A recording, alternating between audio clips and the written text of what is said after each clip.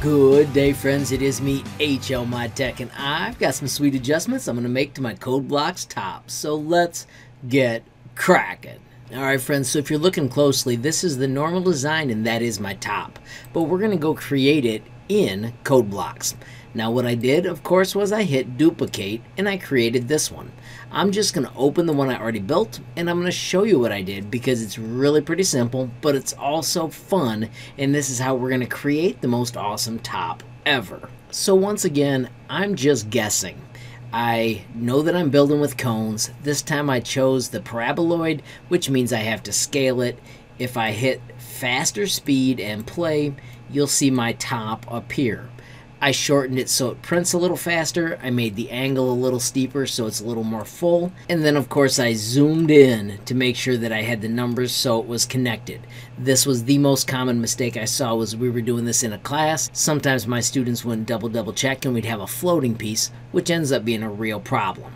So the next part of my project, after I changed these numbers, I did a weird radius of 23 and so on and so forth, was I wanted to create text that went around the shape. I climb stairs every day at a place called Mount Pisgah. I want to put top of Mount Pisgah, and then what I do is I leave these up there so that people can find them and have them kind of like painted rocks. So there is no curved text in Codeblocks, but if we choose export and export as a part, we can save it. So I'm going to call this top and I'm going to put a 2 because I already did, and we can have tags and whatever we needed. Don't lock the part size because you may want to make it bigger, and then simply save the shape. When you're done with that, you can back out and enter the normal design area. So I'm going to hit 3D design, and I could hit create new, but I'm going to hit tinker this and I'm going to show you what I built. So right here is my top of Mount Pisgah. The final words I chose here are more fancy than what is available in Tinkercad. In Tinkercad, you can move down, and under featured shapes, they have curved words. Now this really only has one font available, and I like to change the numbers like this. So I went to 320 degrees, point size 22, so they spread out pretty decent, and then the radius so it would fit, but they're just kind of skinny. So I skipped those, and what I did was went to another one of my favorite programs, but this is a program that you have to buy, but I use Lightburn for my laser cutting, and it is super slick because I can draw a circle and I can simply fit that text right to the circle in an instant, and then I can export it as an SVG so I can bring it into Tinkercad. If you've never seen that process before, it's this simple.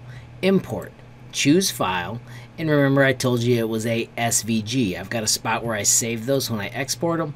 I only want the art, and I'm going to keep it at size 100 for now.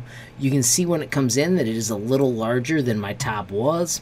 I turned it into a hole, and then I simply held down shift and I shrunk it till it was the right size for my top. If I hit W for work plane, we can drop it up there, and you can see that fits. I just rotated it around so it was actually just like that. Another cool thing I did up here was I did Alt Shift so it shrunk around the middle until I found the exact spot where I wanted to push it, pushed it down in, and then I grouped it so it cut that sweet phrase out of my top. Alright friends, so there you have it. Simple skills, but it sure did turn out slick, and I'm going to love leaving these on the top of Mount Pisgah. If you ever get to visit Holland, Michigan, I highly recommend you climb the stairs, 239 of them all the way up, but it's beautiful at the top.